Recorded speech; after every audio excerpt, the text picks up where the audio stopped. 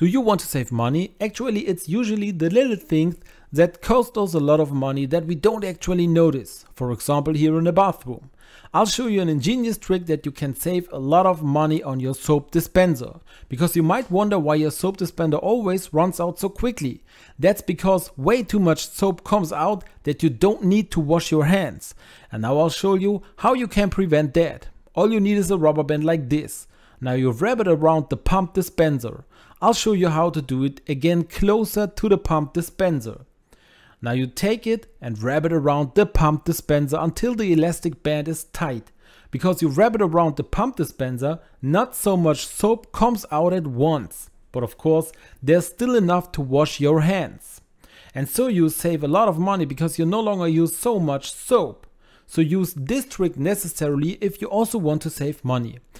If you liked the video, then I'm happy about a thumbs up, and also don't forget to subscribe to this channel so you no longer miss any new video.